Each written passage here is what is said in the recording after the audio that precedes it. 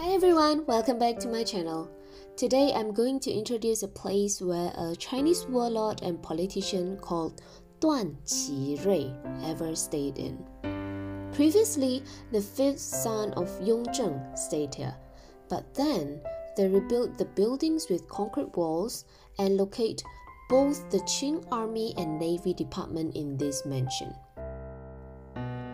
This place is now a national major protected historical and cultural sites, and also one of the research center of Renmin University, so it's not open for public.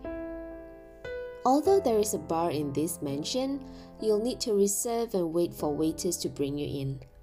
I'm lucky to have a friend living here and bring me here today. So that's all for this episode. If you like it, please give it a thumb up, share, and don't forget to subscribe. See you in the next one.